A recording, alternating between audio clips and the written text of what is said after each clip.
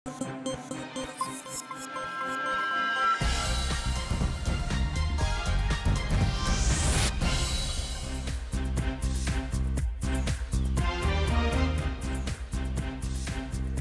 বিরতিহীন সংবাদ রাত ৯টায় বাংলাদেশে। আপনাদের সঙ্গে আছে আমি সুমনা সিমি এবং আমি অনিমেষ কর। শুরুতেই জানাবো বার্তা কক্ষের সবশেষ। অপরিকল্পিত গুদামজাতের কারণে এখনো পুরো নেভেনি বঙ্গবাজারের আগুন, ধ্বংসস্তূপে শেষ সম্বল খুঁজছেন ব্যবসায়ীরা।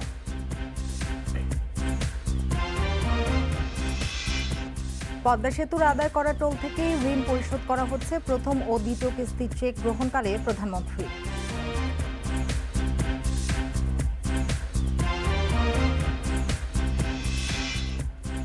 সুলতানা জেসমিনকে তুলে নেয়া কেন অবৈধ নয়, হাইকোর্টের রুল, উচ্চ ক্ষমতার তদন্ত কমিটি করার নির্দেশ।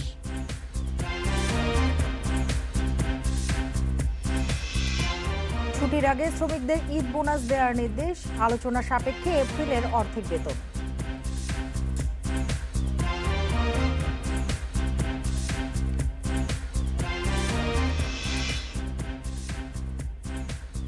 ভারতে গণধর্ষণের শিকার বাংলাদেশি তরুণীকে ক্ষতিপূরণের নির্দেশ, ৭ লাখ রুপি দেবে ভারতের নির্ভয়া ফান্ড।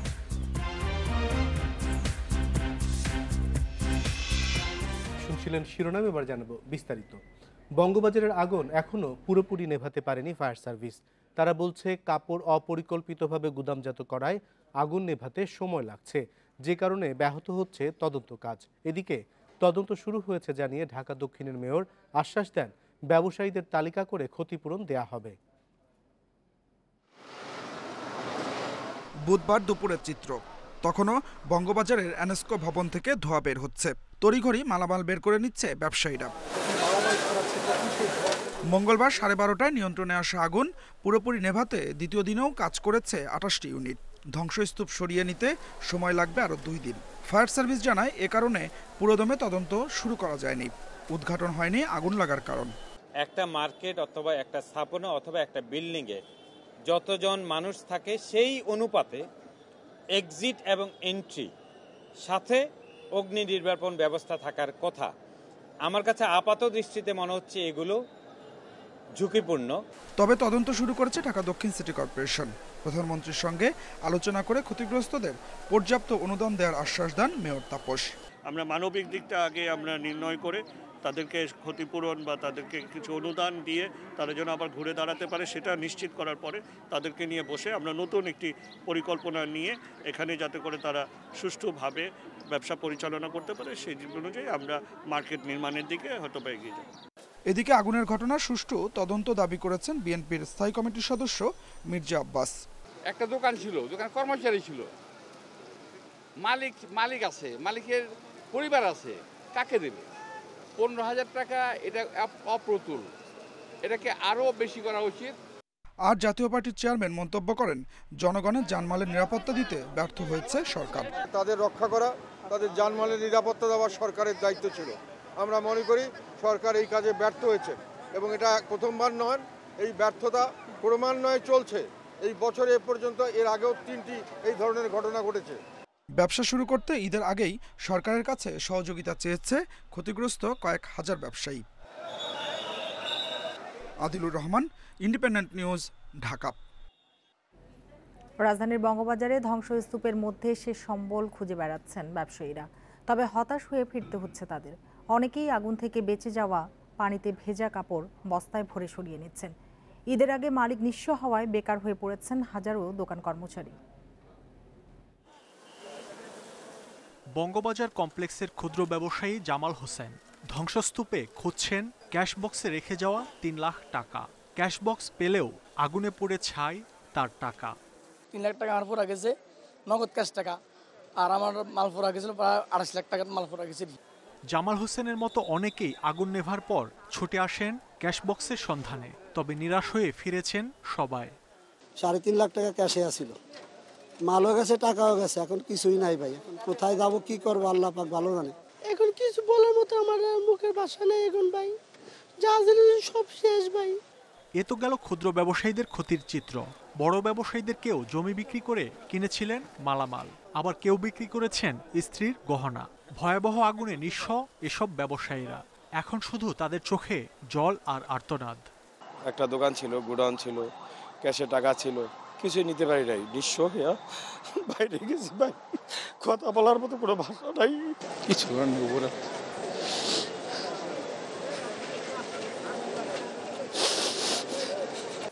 সবচেয়ে বেশি দুশ্চিন্তায় জমিসহ বিভিন্ন জিনিস ব্যাংকে বন্ধক রেখে ঋণ নেওয়া ব্যবসায়ীরা।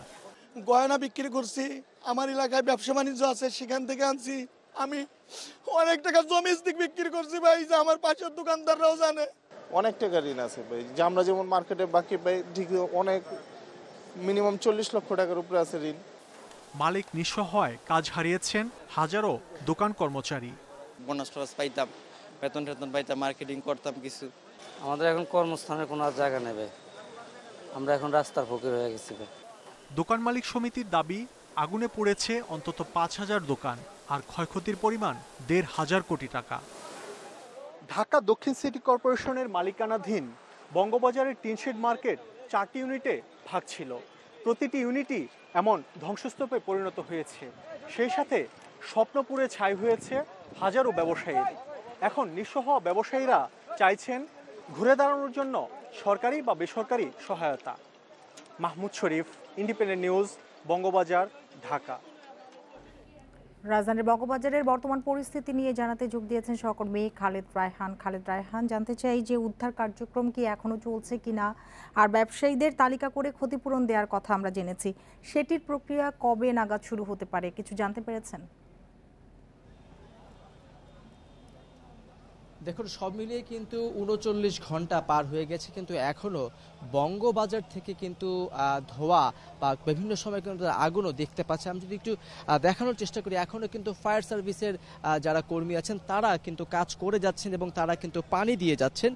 তারা যেখানেই ধোঁয়া দেখছেন সেখানেই তারা কিন্তু পানি দিচ্ছেন এবং পুরো বঙ্গবাজারের বিভিন্ন জায়গা থেকে আমরা কিন্তু দেখতে পাচ্ছি যে সেখান থেকে কিন্তু ধোঁয়ার কুণ্ডলী দেখা যাচ্ছে। মাঝে মাঝে কিন্তু যখন টিনের বড় অংশ বা ভেঙে পড়া যে চালের অংশ সরিয়ে ফেলা হলেই কিন্তু দেখা যাচ্ছে সেখান থেকে কিন্তু ভেতরে আগুন জ্বলে উঠছে।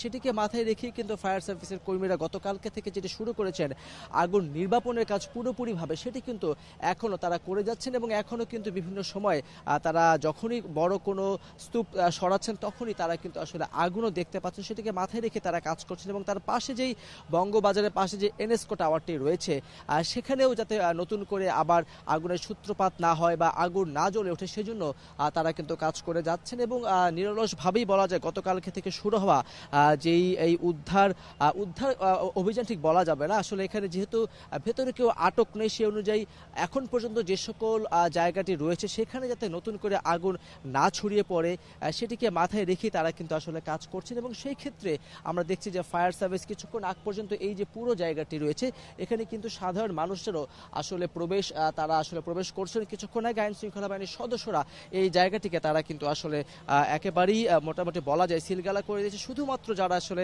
এখানে গণমাধ্যম কর্মী আছেন এবং তার পাশাপাশি যারা ফায়ার সার্ভিস আছেন তারা কিন্তু আসলে এখানে কাজ করে যাচ্ছেন। সেক্ষেত্রে আপনারা একটি বিষয় জানতে চেয়েছেন যে ক্ষতিপূরণের ব্যাপারে, সেটিও কিন্তু আসলে তালিকা করা হচ্ছে। যেমনটি আমরা প্রতিবেদনে দেখছিলাম যে প্রায় 5,000 দোকান এখানে রয়েছে, সেক্ষেত্রে 5,000 দোকানের মালিক সংখ্যা এবং তার পাশাপাশি কতজন কর্মচারী রয়েছেন এবং কি পরিমাণে মালামাল তারা এখন তুলেছেন সেটি কিন্তু আগামীকাল থেকেই হিসাব করা শুরু হবে বলে কিন্তু দোকান মালিক কর্তৃপক্ষ জানিয়েছেন। তারপরেই মোটামুটি কি পরিমাণে ক্ষয়ক্ষতি হয়েছে তারপরে সেটিকে কিভাবে দেওয়া হবে সেটি নিয়ে কিন্তু আলোচনা করা হবে। তবে সব মিলিয়ে কিন্তু বলা যায় দোকান মালিক সমিতি যে 1,500 কোটি টাকা দাবি করেছে সেটি এবং এখানকার যারা মালিক রয়েছেন তারা কিন্তু সেটি বলেছেন 700 কোটি টাকার বেশি হবে। সব মিলে যেটি সংখ্যা হোক না কেন সেটি কিন্তু আস্তে আস্তে খুঁজে আসলে বের করা হবে এবং তারপরে সেই ক্ষতিপূরণ কিভাবে দেওয়া যায় সেটি নিয়ে কিন্তু কাজ চলছে বলে কিন্তু সংশ্লিষ্টরা জানিয়েছেন। বঙ্গবাজার থেকে কথা হচ্ছিল সহকর্মী খালেদ রায়হানের সাথে। রাজধানীর বঙ্গবাজারের আগুন পুলিশ সদর দপ্তর পর্যন্ত ছড়িয়ে পড়ায় 9 ঘন্টা বন্ধ ছিল জাতীয় জরুরি সেবা 999। এ সময় সেবা বঞ্চিত হয় প্রায় 7,500 মানুষ। দায়িত্বপ্রাপ্তরা বলছেন আগুনের কারণে দুর্ঘটনাস্থলের আশপাশে বিদ্যুৎ না থাকায় বিঘ্ন হয় সেবা। ভবিষ্যতে ঢাকার বাইরে ডিজাস্টার রিকভারি সেন্টার স্থাপন করে সার্বক্ষণিক সেবা চালু রাখার পরিকল্পনা চলছে। রাজধানীর বঙ্গবাজার মার্কেটে আগুন লাগে মঙ্গলবার ভোরে, মুহূর্তেই ছড়িয়ে পড়ে পাশের পুলিশ সদর দপ্তরে। আগুনের কারণে বিদ্যুৎ বিচ্ছিন্ন করা হয় এসব এলাকায়। পুলিশ সদর দপ্তরে বিদ্যুৎ বিচ্ছিন্ন হওয়ায় বন্ধ করে দেওয়া হয় জাতীয় জরুরি সেবা 999। প্রায় 9 ঘন্টা বন্ধ থাকায় ভোগান্তিতে পড়েন সেবা প্রত্যাশীরা। এটা অবশ্যই ওনাদের এনশিওর করতেই হবে, কারণ এটার উপর মানুষ এখন অনেকটাই ডিপেন্ডেন্ট হয়ে গেছে। জরুরি মানে একদম ইমার্জেন্সি সময় তো মানুষ এটার চেষ্টা করে, এবং আমিও কয়েকবার করেছি। ওটা আমার দরকার, আমার হচ্ছে কাইন্ড অফ লাইফ লাইন, ঠিক আছে, সেটা আমি পাচ্ছি না। তো এটা অবশ্যই সাফার করার মধ্যে, এবং এটা অবশ্যই দুশ্চিন্তার বিষয়, কারণ মানুষ এরপর থেকে কী করবে। জাতীয় জরুরি সেবা চালু হওয়ার 5 বছর পর এই প্রথম বন্ধ হলো এর কার্যক্রম। প্রতিদিন গড়ে 20,000 ফোন আসে এই কেন্দ্রে। সে হিসেবে 9 ঘন্টায় প্রায় 7,500 সেবা প্রত্যাশী বঞ্চিত হয়েছে। দায়িত্বপ্রাপ্তরা বলছেন, বিদ্যুৎ চলে গেলে 4 ঘন্টা পর্যন্ত চলার সক্ষমতা রাখা হয়েছে পুলিশ সদর দপ্তরের ডেটা সেন্টারে। সে কারণে ভোর 6টায় বিদ্যুৎ গেলেও 4 ঘন্টা পর বন্ধ হয় সেবা। 6:30 থেকেই মূলত ইলেকট্রিসিটি চলে গেছে, বাট আমরা ব্যাকআপ দিয়ে 10:30 পর্যন্ত আপনার এটিকে আপ করে রেখেছি, বাট তারপরে আর সম্ভব হয়নি। এবং সেটির জন্য সবচেয়ে বড় প্রবলেম যেটি হয়েছে ইলেকট্রিসিটি ডিসরাপশন। 2017 সালে জরুরি এই সেবা চালু হলেও এখনো স্থায়ী ভবনে যেতে পারেনি। ডেমরার আমুলিয়ায় এর স্থায়ী ভবনের কাজ চলছে। বড় দুর্যোগের মধ্যেও নির্বিচ্ছিন্ন সেবা নিশ্চিতে যশোরে ডিজাস্টার রিকভারি সেন্টার করার প্রস্তাব দেয়া হয়েছে।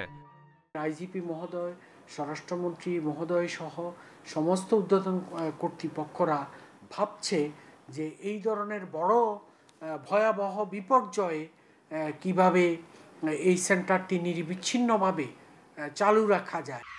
খুব অল্প সময়ে জনপ্রিয় হওয়া এই সেবার মান ধরে রাখার পরামর্শ সেবা প্রত্যাশীদের। Masudur Rahman, independent news, Dhaka. নিজেদের টাকায় নির্মাণের পর এবার পদ্মা সেতুর টোল থেকেই ঋণ পরিশোধ করা হচ্ছে জানিয়েছেন প্রধানমন্ত্রী শেখ হাসিনা। সকালে ঋণের প্রথম চেক হস্তান্তর অনুষ্ঠানে তিনি কথা বলেন। অর্থ বিভাগ ও সেতু কর্তৃপক্ষের চুক্তি অনুযায়ী কেন্দ্রীয় ব্যাংক এই ঋণ দিয়েছিল। অনুষ্ঠানে বঙ্গবাজারের আগুনের ঘটনায় দুঃখ প্রকাশ করে প্রধানমন্ত্রী বলেন, পরিকল্পিত মার্কেট করার উদ্যোগ নিলেও আদালতের স্থগিতাদেশে তা করা হয়নি। সব বাধা পেরিয়ে নিজেদের টাকায় পদ্মা সেতু বাংলাদেশের সক্ষমতারই জানান দিয়েছে বিশ্বকে। সেতুর টোলের টাকাতেই ঋণের কিস্তি জমার অনুষ্ঠানে তাই একে বাঙালির অহংকারের প্রতীক বললেন প্রধানমন্ত্রী।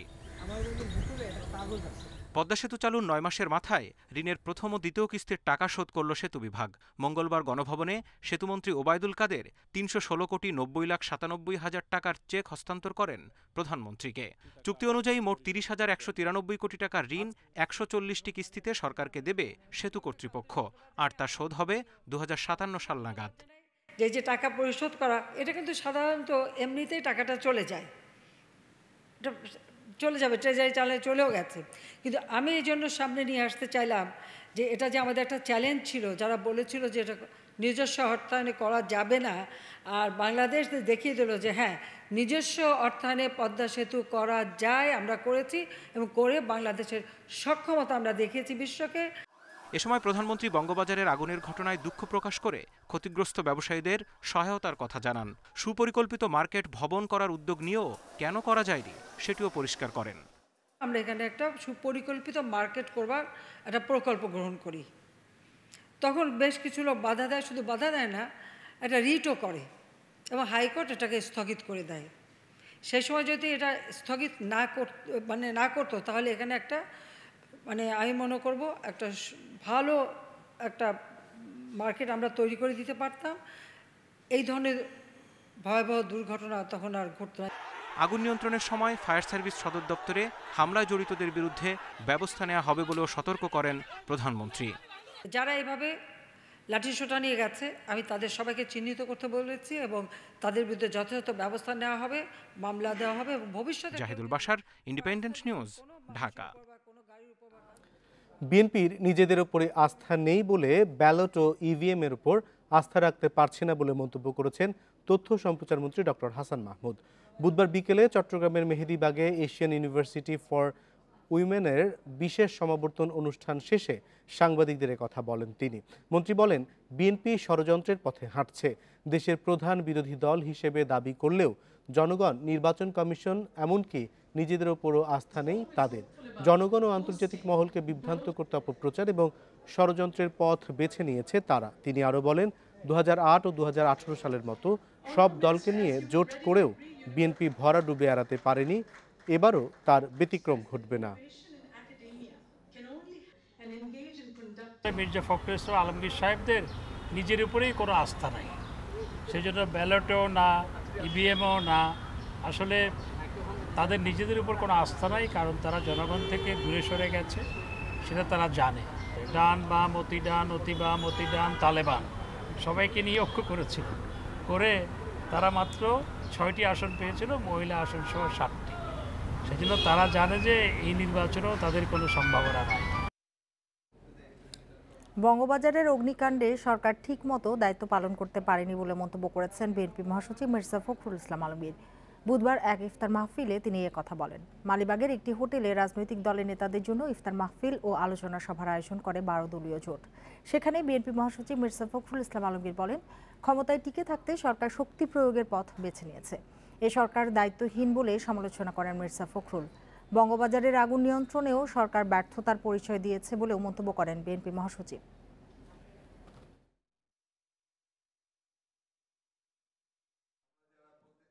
আগুন কেন লাগছে এবং তাকে বন্ধ করার জন্যে, আগুন যেন না লাগে তার ব্যবস্থা করার জন্যে তো সুনির্দিষ্ট বিভাগ রয়েছে। এখন পর্যন্ত একটা তদন্তের রিপোর্টও সে বের করতে পারেনি এবং এই আগুন বা দুর্ঘটনা বন্ধ করার কোনো ব্যবস্থা করতে পারেনি। নওগাঁয় র্যাবের আটকের পর সুলতানা জেসমিনের মৃত্যুর ঘটনা তদন্তে উচ্চ ক্ষমতা সম্পন্ন তদন্ত কমিটি গঠনের নির্দেশ দিয়েছে হাইকোর্ট। বিচারপতি ফারা মাহবুব ও বিচারপতি মোহাম্মদ মাহবুবুল ইসলামের বেঞ্চ এ আদেশ দেন। একই সাথে তদন্ত চলাকালে র্যাবের 11 সদস্যকে নওগাঁ থেকে সদর দপ্তরে সরিয়ে নেওয়ার নির্দেশ দিয়েছে হাইকোর্ট। 22 মার্চ সকাল 10:30টায় নওগাঁ শহরের নওজোয়ান মাঠের সামনে থেকে সুলতানা জেসমিনকে কোনো মামলা ছাড়াই আটক করে র্যাব। এরপর অসুস্থ হয়ে পড়লে প্রথমে তাকে নওগাঁ জেনারেল হাসপাতালে, পরে অবস্থার অবনতি হলে রাজশাহী মেডিকেলে স্থানান্তর করা হয়। 24 মার্চ সকালে মারা যান সুলতানা জেসমিন। তার মৃত্যুর সুরতহাল রিপোর্ট ও ময়নাতদন্ত প্রতিবেদন বুধবার দুপুরে হাইকোর্টে জমা দেয় রাষ্ট্রপক্ষ। এসব প্রতিবেদনের শুনানি নিয়ে হাইকোর্ট এ ঘটনায় উচ্চ ক্ষমতা সম্পন্ন তদন্ত কমিটি গঠনের নির্দেশ দিয়েছে। একই সাথে র্যাব সদস্যদের বিরুদ্ধে কেন আইনগত ব্যবস্থা নেওয়া হবে না তা জানতে চেয়ে রুল দিয়েছে হাইকোর্ট। একজন ডিস্ট্রিক্ট জজের পদমর্যাদায় নওগাঁতে কর্মরত একজন জুডিশিয়াল অফিসার এবং একজন ওখানকার চিফ জুডিশিয়াল ম্যাজিস্ট্রেট দুজন থাকতে হবে। বাকিদের নিয়ে একটা তদন্ত কমিটি হবে, উচ্চ ক্ষমতা সম্পন্ন কমিটি হবে। শুনানিতে অ্যাটর্নি জেনারেল বলেন, এ মামলায় এখনও রুল জারির মতো অবস্থা তৈরি হয়নি। র্যাব তদন্ত করছে, সরকার এ বিষয়ে সচেতন আছে। পরে আদেশে আদালত বলেন, সংবিধান অনুযায়ী কারো মৌলিক অধিকার লঙ্ঘন হলে ন্যায় বিচারের স্বার্থে হস্তক্ষেপ করতে পারে আদালত। এটা তো সবসময় আসবে, ওনারা যখন যে কোনো বিষয়ে করবেন, ওনারা সুপ্রিম কোর্টের ভূমিকাটা ওনারা ব্যাখ্যা করছেন। এইখানে এফআইআরটা করা হচ্ছে 23 তারিখে এবং তাকে র্যাব যে অ্যারেস্ট করেছে সেটা হলো 22 তারিখে। এই ক্ষেত্রে কোর্ট বলছেন যে তার এই যে তাকে যে আটক করাটা সেটা কেন আইনগত এখতিয়ার বহির্ভূত হবে না, এই মর্মে উনি রুল ইস্যু করেছেন। তদন্ত কমিটিকে 60 দিনের মধ্যে প্রতিবেদন দিতে বলেছে আদালত। মন্ত্রিপরিষদ সচিবকে আদেশ বাস্তবায়ন করতে হবে বলেও নির্দেশ দিয়েছে হাইকোর্ট। জান্নাতুল ফেরদাউস Tanvi, independent news, Dhaka. নওগাঁয় RAB হেফাজতে নিহত সুলতানা জেসমিনের মৃত্যুতে হাইকোর্টের কমিটি গঠন ও 60 দিনের মধ্যে প্রতিবেদন দাখিলের আদেশে সন্তোষ প্রকাশ করেছেন তার স্বজনরা। তবে দীর্ঘ সময়ের কারণে শঙ্কা প্রকাশ করেছেন তারা। এছাড়া প্রতিবেদনে যুগ্ম সচিব এনামুল হককে সম্পৃক্ত করা না হলে সেক্ষেত্রে আলাদাভাবে মামলা করার কথা জানিয়েছেন নিহতের মামা। হাইকোর্টের এই রুল এটা ভালো দিক, তো পাশাপাশি যে রুলটা জারি করেছে এতে করে আমরা সন্তুষ্ট। হাইকোর্টের সাথে যদি সে সম্পৃক্ত না হয় তদন্তে, তাহলে আমরা তার বিরুদ্ধে আলাদাভাবেই চিন্তা ভাবনা করবো একটা মামলা মোকদ্দমা। ঈদের ছুটির আগে পোশাক শ্রমিকদের বোনাস পরিশোধের নির্দেশ দিয়েছে শ্রম মন্ত্রণালয়। এছাড়া 10 এপ্রিলের মধ্যে মার্চ মাসের বেতন পরিশোধের নির্দেশ দিয়েছেন শ্রম ও কর্মসংস্থান প্রতিমন্ত্রী মন্নুজান সুফিয়ান। বুধবার রাজধানীর শ্রম ভবনে RMG বিষয়ক ত্রিপক্ষীয় পরামর্শ পরিষদ TCC সভায় এসব সিদ্ধান্ত নেওয়া হয়। সভা শেষে সাংবাদিকদের প্রতিমন্ত্রী বলেন, এপ্রিলের 15 দিনের বেতন দেয়া হবে মালিক শ্রমিক আলোচনার ভিত্তিতে। সভায় সিদ্ধান্ত হয় সরকারি ছুটির পাশাপাশি বাড়তি ছুটি নিজেদের মধ্যে আলোচনা করে ঠিক করে নেওয়া হবে। সবাই যাতে ভালোভাবে ঈদ উদযাপন করতে পারেন সেজন্য মালিক শ্রমিক সবার সহযোগিতা চান প্রতিমন্ত্রী। যদি কোনো শ্রমিকের কোনো মাসের বেতন ভাতা বকেয়া থাকে তাও ঈদের ছুটির আগে দেওয়ার নির্দেশ দেওয়া হয় সভায়। মার্চ মাসের বেতন কিন্তু 10ই এপ্রিলের মধ্যে দেওয়ার কথা, যেটা নিয়ম, মানে 7 থেকে 10 এই চিরচরিত নিয়ম। এই বেতনটা দিয়ে দেবেন আপনারা, এই ন্যায্য পাওনাটা দিয়ে দেবেন যাতে করে তারা উৎসবটা পালন করতে পারে। মার্কেট কিংবা দোকানে নকল কসমেটিক্স পণ্য উৎপাদন এবং বিপণন করলে কঠোর ব্যবস্থা নেওয়া হবে বলে জানিয়েছেন ভোক্তা অধিকার সংরক্ষণ অধিদপ্তরের মহাপরিচালক AHM শফিকুজ্জামান। বুধবার সকালে ব্যবসায়ীদের সঙ্গে মতবিনিময় সভায় তিনি বলেন, নকল কসমেটিক্স ধরার অভিযানে কেউ বাধা দিলে সংশ্লিষ্ট বাজার কমিটির বিরুদ্ধে ব্যবস্থা নেওয়া হবে। এ সময় তিনি বলেন, প্রতিটি বাজারে নকল ও ভেজাল কসমেটিক্স পণ্যে ভরে গেছে, তাই এসব প্রতিরোধে নিয়মিত অভিযান পরিচালনা করবেন তারা। রাজধানীর মৌলভীবাজারে ভোক্তা অধিদপ্তরের অভিযানে বাধা দেওয়ার ঘটনাকে দুঃখজনক হিসেবে উল্লেখ করেন তিনি। বলেন, ঈদকে টার্গেট করে ব্যবসায়ীরা নতুন করে মূল্য বাড়ায়, অনেক ক্ষেত্রে একই পণ্যের উপর একাধিক ট্যাগ ব্যবহার করেন।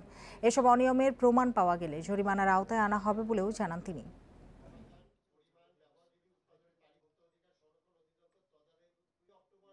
হয় আপনাদেরকে একটা শৃঙ্খলার মধ্যে যেটা আছে আইন কানুন মেনে বিধিবদ্ধ আপনার ব্যবসা করতে হবে, আমি যে পয়েন্টগুলো বললাম, অথবা আপনার এই ব্যবসা আমরা এইভাবে করার সুযোগ দেব না। আমরা এই অভিযান আরও জোরদার করব, প্রয়োজনে আরও শক্তি নিয়ে আমরা এখানে আমরা অপারেশন করব, কিন্তু আমার ভোক্তাকে যে প্রতারিত হচ্ছে সেটা আমাদের বন্ধ করতে হবে পর্যায়ক্রমে। রমজানে দ্বিতীয় দফায় সাশ্রয়ী মূল্যে টিসিবির পণ্য বিক্রি শুরু হয়েছে বিভিন্ন জেলায়। শরীয়তপুরে ফ্যামিলি কার্ডে টিসিবির পণ্য বিক্রি শুরু হয় দুপুরে। শরীয়তপুর পৌরসভা অডিটোরিয়ামে এই কার্যক্রমের উদ্বোধন করেন জেলা প্রশাসন। 420 টাকা প্যাকেজ মূল্যে 2 লিটার সয়াবিন তেল, 2 কেজি মসুর ডাল ও 1 কেজি চিনি বিক্রয় করা হচ্ছে। বাজার মূল্যের চেয়ে কম দামে এসব পণ্য পেয়ে খুশি নিম্ন আয়ের মানুষ। প্রথম দিন 3485 জন কার্ডধারী মানুষের মাঝে এসব পণ্য বিক্রি করা হয়। এদিকে ঝিনাইদহে রমজান উপলক্ষে দ্বিতীয় দফায় সাশ্রয়ী মূল্যে টিসিবির পণ্য বিক্রি শুরু হয়েছে। সকালে শহরের সরকারি শিশু একাডেমি চত্বরে এই কার্যক্রমের উদ্বোধন করেন জেলা প্রশাসন। জেলার 6 উপজেলার 1,20,133 জন কার্ডধারী মানুষের মাঝে এসব পণ্য বিক্রি করা হবে।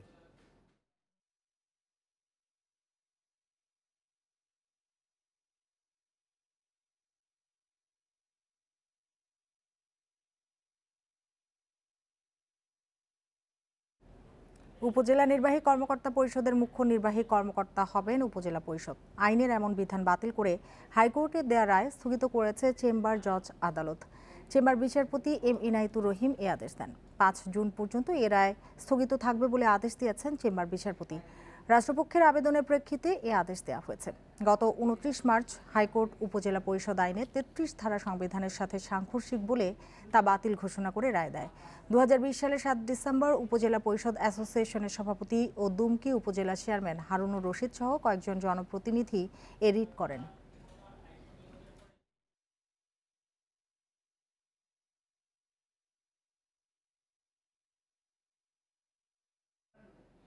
বংশগত রক্ত স্বল্পতাজনিত রোগ থ্যালাসেমিয়ার বাহক দেশে কমপক্ষে 12% মানুষ। 5 বছর আগেও এ হার 10%-এর কম থাকলেও প্রতি বছর অন্তত 15,000 শিশু জন্মগ্রহণ করছে এ রোগ নিয়ে।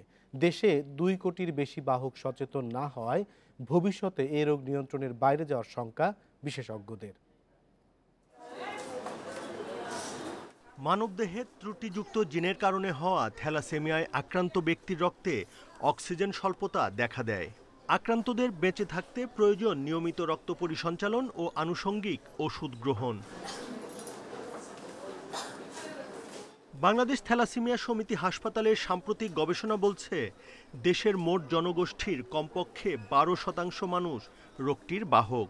দেশের বেশ কিছু ইনস্টিটিউশনের প্রতিষ্ঠানে 1000 স্যাম্পল আমরা কালেকশন করেছি। সেই 1000 স্যাম্পলের মধ্যে আমরা 12% উপরে আমরা ক্যারিয়ার পেয়েছি। এবং আপনাকে বলেছেন যে ক্যারিয়ারে বিয়ে হলে প্রতি গর্ভে 25% এটু রোগী হওয়ার সম্ভাবনা থাকে, যার জন্য একটা পরিবারে যদি দুটো সন্তান হয়, দুটো সন্তানই যদি 25% পড়ে যায় তাহলে তো দুটো সন্তানই থ্যালাসেমিয়া হবে। একটা পরিবারে একটা থ্যালাসেমিয়া রোগী থাকা মানে তার সারা জীবনের পরিবারের একটা কান্না। অতএব আমাদের মতো মধ্য আয়ের দেশের জন্য উত্তম হচ্ছে প্রিভেনশন। থ্যালাসেমিয়ায় আক্রান্ত রোগীকে প্রতি মাসে কমপক্ষে 1 থেকে 2 বার রক্ত দিতে হয়। বিশেষজ্ঞ চিকিৎসকের তত্ত্বাবধানে সঠিকভাবে চিকিৎসা করলে রোগীকে দীর্ঘদিন বাঁচিয়ে রাখা যায়। তবে এ প্রক্রিয়া ব্যয়বহুল হওয়ায় বেশিরভাগ রোগী 30 থেকে 35 বছর বয়সে নানা ধরনের জটিলতায় পড়ে। প্রধান চিকিৎসা হচ্ছে ব্লাড। এই ব্লাড দ্বারা তাদের শরীরের মধ্যে অনেক আয়রন জমে যায়। এই আয়রন জমে গেলে আয়রন যদি সঠিক সময়ে সঠিকভাবে শরীর থেকে সরিয়ে না হয়, অর্থাৎ চিলেশন থেরাপি না দেওয়া হয়, তাহলে কিন্তু আয়রনের জন্য তাদের পরবর্তীতে ডায়াবেটিস, হাইপারটেনশন, চোখের সমস্যা, ব্রেনের সমস্যা এবং শরীরের প্রতিটা অঙ্গে অঙ্গে অতিরিক্ত আয়রন জমার ফলে অন্যান্য অঙ্গগুলোও কার্যকারিতা হারিয়ে ফেলে। থ্যালাসেমিয়া রোগের বাহকের কোনো লক্ষণ প্রকাশ পায় না, তবে স্বামী স্ত্রী উভয়ই বাহক হলে 25% ক্ষেত্রে শিশুরও এ রোগ হয়। তাই বিয়ের আগে রক্ত পরীক্ষার পরামর্শ চিকিৎসকদের। Buddhadeb Kundu, independent news, Dhaka. রাত 9টার বাংলাদেশের পর্যায়ে খেলার খবর। শুরুতেই জানাচ্ছি শিরোনামগুলো। ঢাকা টেস্ট জয়ের পথে বাংলাদেশ। মুশফিকের সেঞ্চুরি পর সাকিব তাইজুলের স্পিনে বিপাকে আয়ারল্যান্ড, পিছিয়ে 128 রান।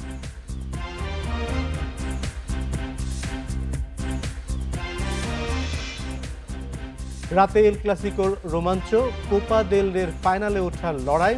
প্রথম লেগের জয়ে এগিয়ে থেকে নামবে বার্সেলোনা।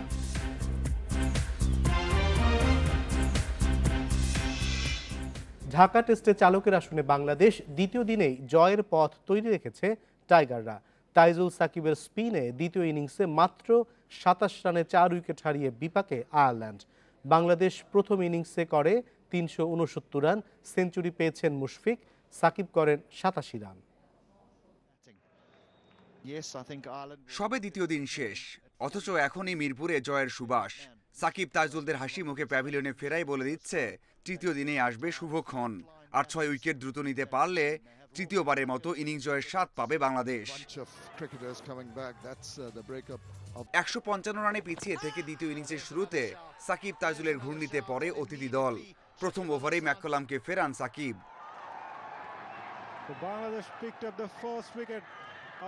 এরপর তাইজুল সাকিব যেন প্রতিযোগিতায় নামেন কে কত দ্রুত উইকেট নেবেন। তাইজুল 2 উইকেট নেয়ার পর সাকিবও নেন আরও একটা। অভিজ্ঞ বালভের্নি ক্যাম্পাররা এবার পুরোপুরি ব্যর্থ।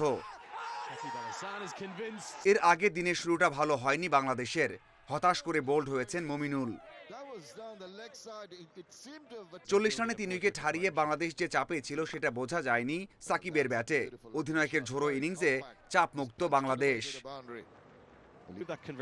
সাকিব মুশফিক জুটি পঞ্চমবারের মতো 100 পেরিয়েছে। হাবিবুল বাশার ও জাভেদ ওমরের রেকর্ড ছুঁয়ে ফেলেছেন দুজন। সবাই যখন 6 বছর পর অধিনায়কের সেঞ্চুরির অপেক্ষায়, তখনই আউট হয়েছেন 87 রানে। ভেঙেছে 159 রানের জুটি। সাকিব না পারলেও মুশফিক পেরেছেন। 50-কে নিয়ে গেছেন সেঞ্চুরিতে, যা কিনা টেস্ট ক্যারিয়ারের 10ম। শেষ পর্যন্ত মুশফিক থেমেছেন 126 রানে। এরপর 41 বলে লিটনের 43 আর মিরাজের 55 রানে বাংলাদেশ করে 369 run. Mazharul Islam, independent news. Dhaka টেস্টে 87 রানে আউট হয়ে 6 বছর পর টেস্ট সেঞ্চুরির সুযোগ হাতছাড়া করেছেন সাকিব। তবে মুশফিক ঠিকই তুলে নিয়েছেন ক্যারিয়ারের 10ম সেঞ্চুরি। এই দুজনের 159 রানের জুটিতেই ঢাকা টেস্ট বাংলাদেশের নিয়ন্ত্রণে। যে সাকিব প্রথম ইনিংসে বলই করলেন মাত্র 3 ওভার, সেই তিনিই কিনা দ্বিতীয় ইনিংসে বোলিং শুরু করলেন। এখানেই শেষ নয়, প্রথম ওভারে উইকেটও নিলেন। আগের দিন যে সাকিব আনমনা, পরের দিন ঠিক তার উল্টো। এটাই Shakib, mister 75।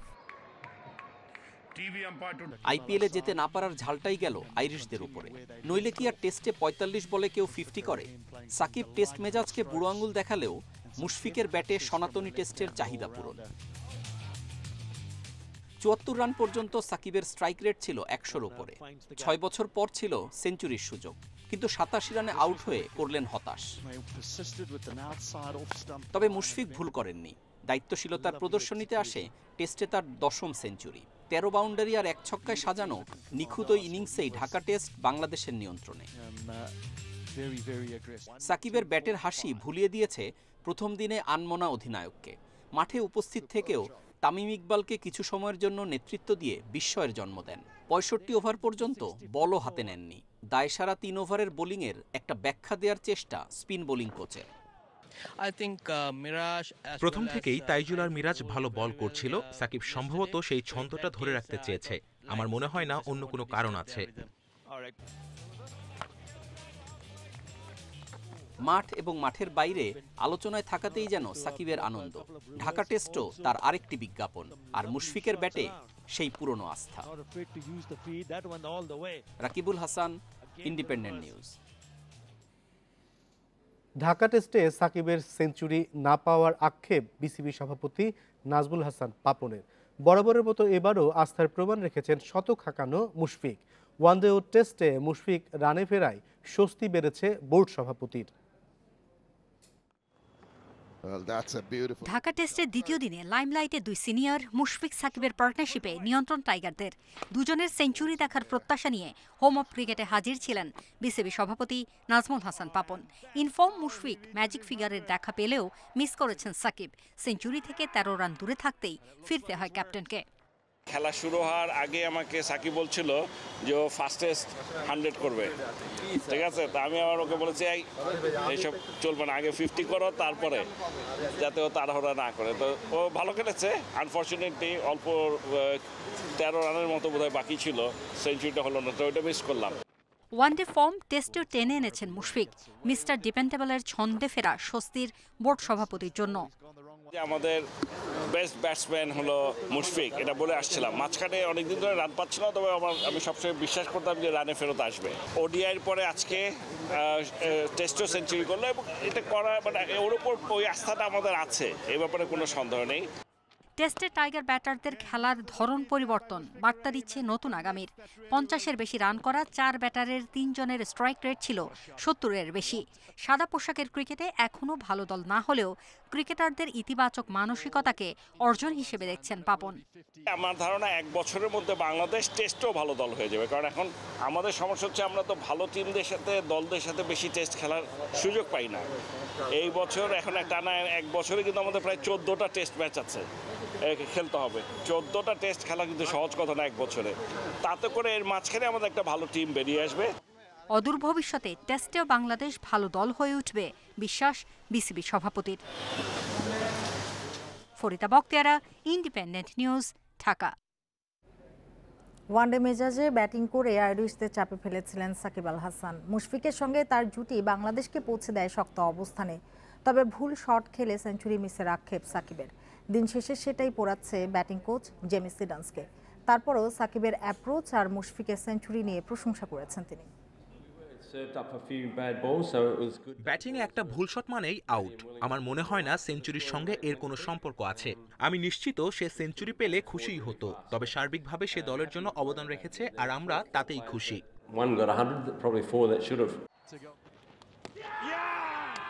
And it looks like it's worked. Would you believe it again? Again, we're in a little bit of trouble with him. Shakib দ্রুত রান করেছে, কিন্তু আকাশে বল মারেনি। সে খুবই নিয়ম মেনে খেলেছে। আউটটা কিছুটা হতাশাজনক ছিল তার জন্য। আমরা 3 উইকেট হারিয়ে ফেলেছিলাম। এরপর সে দারুণভাবে তুলে এনেছে। একসঙ্গে বড় জুটি গড়েছে আর খুবই ভালো অবস্থানে নিয়ে এসেছে। ক্রিকেটের আইন প্রণেতা মেরিলিবন ক্রিকেট ক্লাব এমসিসির আজীবন সদস্যপদ পেলেন বাংলাদেশের সাবেক অধিনায়ক মাশরাফি বিন মুর্তজা। প্রথম বাংলাদেশি ক্রিকেটার হিসেবে এই সম্মাননা মাশরাফির। বিশ্ব ক্রিকেটের অভিজাত সংস্থা থেকে এই সম্মান পেয়ে গর্বিত মাশরাফি। বলেছেন, বাংলাদেশ ক্রিকেটের জন্য এটি সম্মানের। এমসিসির আজীবন সদস্যপদ পাওয়ায় মাশরাফিকে অভিনন্দন জানিয়েছে বিসিবি। এই বছর এমসিসির আজীবন সদস্যপদ দেওয়া হয়েছে 19 জনকে। সংবাদ বিজ্ঞপ্তিতে বুধবার এই ঘোষণা দেয় এমসিসি, যেখানে 8টি টেস্ট খেলুড়ে দেশের সাবেক ক্রিকেটার আছেন। ইংল্যান্ড ও ভারতের 5 জন করে প্রতিনিধি। তালিকায় জায়গা পাওয়া ১৯ জনের মধ্যে ১৭ জন ক্রিকেটার, বাকি 2 জন ক্রিকেটের সঙ্গে জড়িত ব্যক্তিত্ব। রাতে এল ক্লাসিকোর রোমাঞ্চ। কোপা দেল রের সেমিফাইনালে দ্বিতীয় লেগে বার্সেলোনা রিয়াল মাদ্রিদের লড়াই। 1 গোলে এগিয়ে থেকে ঘরের মাঠে কিছুটা স্বস্তি নিয়ে নামবে বার্সা, তবে প্রতিশোধ নিতে মুখিয়ে রিয়াল। ন্যু ক্যাম্পে ম্যাচটি শুরু হবে বাংলাদেশ সময় রাত 1টায়। বছরের চতুর্থ El Clasico, super কোপার final, league match আর কোপা দেলের প্রথম লেগ জিতে এগিয়ে বার্সেলোনা। এবার প্রতিশোধের মিশন রিয়াল মাদ্রিদের, তবে ঘরের মাঠে কঠিন পরীক্ষা নিতে প্রস্তুত ব্লু গ্রানারা। 27 ম্যাচে 71 পয়েন্ট নিয়ে লা লিগা শিরোপা প্রায় নিজেদের করে নিয়েছে কাতালান জায়ান্টরা। এবার তাদের চোখ কোপা দেল রের শিরোপার দিকে, তবে তার আগে টপকাতে হবে রিয়াল বাধা। 1-0 গোলে এগিয়ে থেকে মাঠে নামলেও সতর্ক থাকতে হচ্ছে জাভি শিষ্যদের। সবশেষ 5 এল ক্লাসিকোতেও এগিয়ে বার্সা, 4 জয়ের পাশাপাশি হার মাত্র 1টি। এছাড়া প্রতি ম্যাচেই জালের দেখা পেয়েছে দলটি, গোল সংখ্যা 8। দুই জায়ান্টের লড়াইয়ে দলের মূল অস্ত্র লেভানডস্কি সহ মাঠ মাতাবেন গাভি, ফাতি, রাফিনিয়ারা। তবে গুরুত্বপূর্ণ এই ম্যাচে চোটের কারণে মূল একাদশের বাইরে থাকবেন পেদ্রি, দেমবেলে আর ডিয়ং এর মতো বড় তারকারা। রিয়াল এই ধরনের খেলায় বেশ অভ্যস্ত, তাদের অভিজ্ঞতা অনেক, যে কোনো সময় তারা ঘুরে দাঁড়াতে পারে। আমার কাছে এখনো তারাই ফেভারিট। প্রতিশোধের ম্যাচে কোনো প্রকার ঝুঁকি নিতে চায় না আনচেলত্তি। মদ্রিচ, ভিনিসিয়াস, বেনজেমার উপর আস্থা রিয়াল বসের। আমরা শতভাগ প্রস্তুত। আক্রমণ ভাগে তীক্ষ্ণতা ফিরে এসেছে, যেটা গত কয়েক ম্যাচে দেখা যাচ্ছিল না। জয় ভিন্ন আর কিছুই ভাবছি না আমরা। জয়ের সংখ্যার পাশাপাশি গোলের দিক থেকেও পিছিয়ে রিয়াল মাদ্রিদ। সবশেষ 5 এল ক্লাসিকোর 2 ম্যাচে ভুগতে হয়েছে গোল খরায়। তাই তো এই ম্যাচে পূর্ণ শক্তির দল নিয়ে লড়াইয়ের জন্য প্রস্তুত গ্যালাক্টিকোস। কালিব Hasan, independent news. আর এই ছিল খেলার খবরে। এবার প্রতিবেদন থাকছে সংবাদের শেষ অংশে। গাজীপুরের চান্দনা চৌরাস্তায় একটি মার্কেটে লাগা আগুন নিয়ন্ত্রণে এনেছে ফায়ার সার্ভিস। 3টি ইউনিটের আধ ঘন্টার চেষ্টায় আগুন নিয়ন্ত্রণে আসে। ফায়ার সার্ভিস জানায় বুধবার সন্ধ্যা 6টার দিকে 10 তলা বিশিষ্ট বাগদাদ টাওয়ারের 3য় তলার একটি কসমেটিক্সের গুদামে আগুন লাগে। খবর পেয়ে ফায়ার সার্ভিসের 3টি ইউনিট ঘটনাস্থলে গিয়ে আগুন নিয়ন্ত্রণে আনতে কাজ শুরু করে। পরে আধ ঘন্টার চেষ্টায় আগুন নিয়ন্ত্রণে আসে। অগ্নিকাণ্ডের কারণ ও ক্ষয়ক্ষতির পরিমাণ জানা যায়নি।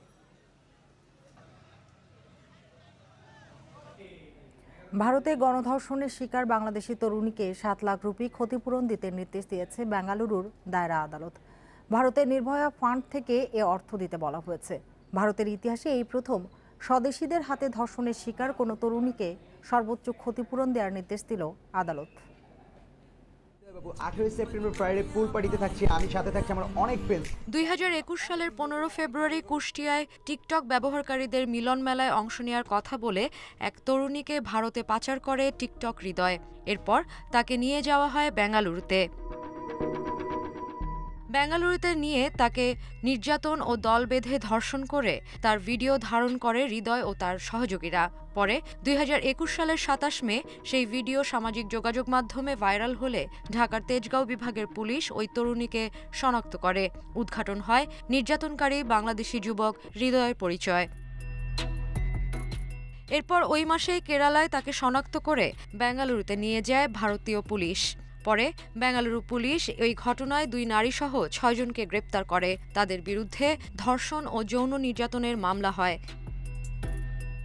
এরপর 2022 সালের মে মাসে ওই তরুণীকে বাংলাদেশের কাছে হস্তান্তর করে ভারতীয় কর্তৃপক্ষ। এবার ধর্ষণের শিকার সেই তরুণীকে 7 লাখ রুপি ক্ষতিপূরণ দেওয়ার নির্দেশ দিল বেঙ্গালুরুর দায়রা আদালত। ভারতের নির্ভয়া ফান্ড থেকে এই তরুণীকে 7 লাখ রুপি দিতে হবে বলে আদালতের নির্দেশে বলা হয়েছে। এক প্রতিবেদনে এ তথ্য জানিয়েছে ভারতীয় সংবাদ মাধ্যম দ্য নিউ ইন্ডিয়ান এক্সপ্রেস। তাৎক্ষণিকভাবে ওই তরুণীকে ক্ষতিপূরণের অর্থ বুঝিয়ে দিতে বিভাগীয় আইন সহায়তা কেন্দ্রকে নির্দেশ দিয়েছে আদালত। কিন্তু ওই তরুণী ভারত ছেড়ে বাংলাদেশে চলে আসায় তাকে ভিডিও কলের মাধ্যমে হাজির করে ই-পেমেন্টের মাধ্যমে অর্থ বুঝিয়ে দিতে বলা হয়েছে। কর্ণাটক রাজ্য এমনকি পুরো ভারতের ইতিহাসে এই প্রথম স্বদেশীদের হাতে ধর্ষণের শিকার কোনো তরুণীকে সর্বোচ্চ ক্ষতিপূরণ দেওয়ার নির্দেশ দিল আদালত। Sadia ফ্রেন, independent news. সংযুক্ত আরব আমিরাতের সঙ্গে কূটনৈতিক সম্পর্ক পুনঃস্থাপন করছে ইরান। তারই ধারাবাহিকতায় 7 বছরের বেশি সময় পর মধ্যপ্রাচ্যের দেশটিতে রাষ্ট্রদূত নিয়োগ করেছে তেহরান। এর মধ্য দিয়ে সম্পর্ক এগিয়ে নেওয়ার আশা দুই দেশের। চীনে ইরান ও সৌদি আরবের পররাষ্ট্রমন্ত্রীর বৈঠকের আগে আরব আমিরাতে রাষ্ট্রদূত নিয়োগের ঘোষণা দিল ইরান। দেশটির রাষ্ট্রীয় গণমাধ্যম জানায়, আরব আমিরাতে রেজা আমিরিকে রাষ্ট্রদূত হিসেবে নির্বাচিত করেছেন ইরানের পররাষ্ট্রমন্ত্রী। আমিরি পররাষ্ট্র মন্ত্রণালয়ের প্রবাসী অফিসের পরিচালক এবং আলজেরিয়া, সুদান ও ইরিত্রিয়ার সাবেক রাষ্ট্রদূত ছিলেন। আরব আমিরাত বলছে তারাও শিগগিরই তেহরানে রাষ্ট্রদূত পাঠাবে। ইউক্রেনকে নতুন সামরিক সহায়তা প্যাকেজ দেওয়ার ঘোষণা দিয়েছেন পোল্যান্ডের প্রেসিডেন্ট আন্দ্রেস দুদা। বুধবার পোল্যান্ডে সফররত ইউক্রেনের প্রেসিডেন্ট ভলোদিমির জেলেনস্কির সঙ্গে যৌথ সংবাদ সম্মেলনে এই ঘোষণা দেন তিনি। এ সময় দুদা বলেন, এ পর্যন্ত 8টি মিগ জেট ফাইটার পাঠানো হয়েছে, শিগগিরই আরও 6টি পাঠানো হবে। পরে দুদাকে ইউক্রেন যুদ্ধে সহায়তা করায় কৃতজ্ঞতা জানান জেলেনস্কি। বলেন, নতুন প্রতিরক্ষা প্যাকেজ তাদের সেনাবাহিনীকে শক্তিশালী করবে। এর আগে জেলেনস্কিকে পোল্যান্ডের সর্বোচ্চ বেসামরিক পুরস্কার order of the white eagle হাতে তুলে দেন দুদা। এ সময় দুদেশের ফার্স্ট লেডি সেখানে উপস্থিত ছিলেন। বুধবার দ্বিপাক্ষিক সম্পর্ক জোরদারে পোল্যান্ডে যান জেলেনস্কি। তবে ইউক্রেনে রুশ সামরিক অভিযান শুরুর পর এটি জেলেনস্কির প্রথম সফর নয়। এর আগে যুক্তরাষ্ট্র, যুক্তরাজ্য, ফ্রান্স ও বেলজিয়ামে গেছেন তিনি। রমজান উপলক্ষে মধ্যপ্রাচ্যের বিভিন্ন দেশে চলছে হাতে তৈরি লণ্ঠনের বেচাকেনা। নিজেদের ঘর সাজানোর পাশাপাশি অর্থ উপার্জনের পথও উন্মোচন হয়েছে তাদের। সেই সাথে থাকছে আলোকসজ্জার নানা উপকরণ।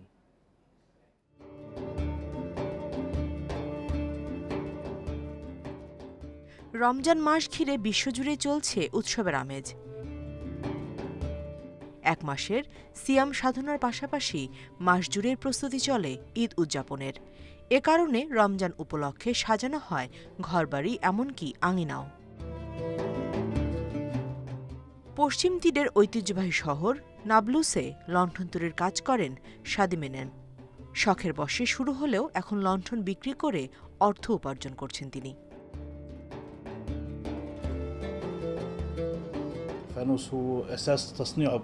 এইসব লণ্ঠন আমাদের কাছে রমজান মাসের প্রতীক। শিশুদের জন্য এটি আলাদা অর্থ বহন করে। এই লণ্ঠন আমাদের ঐতিহ্যের সঙ্গে মিশে আছে। লণ্ঠনের পাশাপাশি হাতে তৈরি ঘর সাজানো নানা উপকরণের পসরা সাজিয়েছে গাজার তেজকার শপ। সেখানে মিলবে হাতে তৈরি নানা তৈজসপত্র।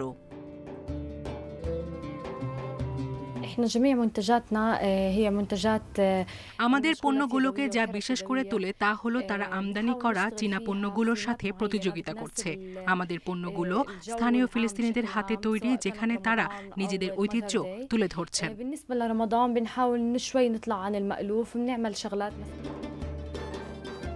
পূর্ব জেরুজালেমের মুসলিম পরিবারে রমজান মাসে ঘর সাজানোর অন্যতম অনুষঙ্গ এই হাতে তৈরি লণ্ঠন। স্থানীয়দের মধ্যে এর চাহিদাও বেশি। করোনা মহামারীর পর ইসরায়েলি বাহিনীর অভিযানে থমথমে পরিস্থিতি বিরাজ করছে অবরুদ্ধ পশ্চিম তীরে। এসবের মধ্যেও এবারে রমজান ও ঈদ সকলের জন্য আনন্দ বয়ে আনবে বলে আশা করছেন স্থানীয়রা। কেবল ফিলিস্তিনেই নয়, রমজান উপলক্ষে হাতে তৈরি লণ্ঠনের চল রয়েছে মিশরেও। কায়রোর বিভিন্ন বিপণিতে চোখে পড়বে মনোমুগ্ধকর নানা ধরনের লণ্ঠনের। Nusrat serene, independent news. পাহাড়ে ক্ষুদ্র নৃগোষ্ঠীর বর্ষবিদায় ও নতুন বছর বরণের আয়োজন বৈশাখীকে সামনে রেখে রাঙামাটিতে চলছে 5 দিনব্যাপী সাংস্কৃতিক অনুষ্ঠান ও মেলা। রাঙামাটির ক্ষুদ্র নৃগোষ্ঠী ইনস্টিটিউটের এ মেলায় থাকছে পাহাড়ের ঐতিহ্যবাহী খাবার, পোশাক সহ বিভিন্ন ঐতিহ্যবাহী পণ্যের পসরা। এছাড়া ঐতিহ্যবাহী বিভিন্ন খেলাধুলা, পিঠা উৎসব ও সাংস্কৃতিক অনুষ্ঠান থাকছে প্রতিদিনের আয়োজনে। প্রতিবছর নববর্ষ উপলক্ষে উৎসবের আয়োজন করে ক্ষুদ্র নৃগোষ্ঠীর মানুষ। বসুক, সাংরাই, বিজু, বিহু নানা জাতিগোষ্ঠীর কাছে নানা নামে পরিচিত এই উৎসব একসঙ্গে বৈশাখী নামে পরিচিত। একে সামনে রেখে রাঙামাটির ক্ষুদ্র নৃগোষ্ঠী ইনস্টিটিউটে চলছে সাংস্কৃতিক অনুষ্ঠান ও মেলা। 5 দিনব্যাপী আয়োজনে শিশু কিশোরদের চিত্রাঙ্কন প্রতিযোগিতা, পিঠা উৎসব, ঐতিহ্যবাহী নাচ গানে প্রথম দিন থেকে মুখর মেলা প্রাঙ্গণ। ফুল বিজু, মুড় বিজু এবং গুচ্ছপুচ্ছাদি। তো তার আগে কিন্তু আমাদের পার্বত্য অঞ্চলে বিভিন্ন যে জাতিগোষ্ঠীগুলো আছে তারা কিন্তু এই বিজুর আমেজটা কিন্তু শুরু করে দিয়ে থাকে। ত্রিপুরা, মারমা, চাকমা বিভিন্ন সম্প্রদায়ের লোক আমরা সম্প্রীতির মাধ্যমে আমরা সবাই এক হয়েছি। মেলায় ৮০টি স্টলে প্রদর্শিত হচ্ছে পাহাড়ি জনগোষ্ঠীর নানা খাবার, ঐতিহ্যবাহী বস্ত্র ও হস্তশিল্প সামগ্রী। করোনার কারণে ৩ বছর বন্ধ থাকায় এবার আয়োজনকে ঘিরে উচ্ছ্বাস বেশি। আমাদের ট্র্যাডিশনাল যে জুয়েলারিগুলো আছে সেগুলো হচ্ছে তুলে ধরছি। সম্পূর্ণ হচ্ছে এগুলো হ্যান্ডমেড, মানে হাতে তৈরি, এবং আমরা হচ্ছে গিয়ে রেয়ন সিল্কে আমাদের মেটালে যে গহনাগুলো হয় সেগুলোকে তুলে ধরছি। বিরিয়ানি, আচার, তারপরে শাইনি ফিতা, হোগা, আমের ভর্তা নিয়ে এসেছি। পাহাড়ের কৃষ্টির সংস্কৃতি তুলে ধরার পাশাপাশি সাম্প্রদায়িক সম্প্রীতি দৃঢ় করতে এমন আয়োজন বলে জানান সংশ্লিষ্টরা। এখানে বিভিন্ন রকম আপনার সাংস্কৃতিক এই ইভেন্টগুলো পরিবেশন করবেন এবং যে সমস্ত আপনার সংস্কৃতিগুলো ইতিমধ্যে আমাদের থেকে বিলুপ্ত হয়ে গেছে সেগুলো চর্চার মাধ্যমে আমরা এখানে উপস্থাপন করার জন্য চেষ্টা করব। ধর্ম, বর্ণ এর বিভিন্ন রং, এটা বাংলাদেশের সৌন্দর্য। এই বৈচিত্র্য আমরা বৈচিত্র্য ধারণ করব, বৈচিত্র্য লালন করব, বৈচিত্র্য চর্চা করব। আগামী ৭ এপ্রিল পর্যন্ত চলবে মেলা। ১২ এপ্রিল কাপ্তাই হ্রদে ভাসানো হবে ফুল, আর ১৬ এপ্রিল রাঙামাটির বাঙালহালিয়ায় মারমাদের জল উৎসবের মধ্য দিয়ে শেষ হবে বর্ষবরণের আয়োজন। Independent news. আর এই ছিল এখনকার সংবাদ। ইন্ডিপেন্ডেন্ট টেলিভিশনের সব খবরের বিস্তারিত জানতে চোখ রাখুন ফেসবুক, ইউটিউব এবং টুইটারে।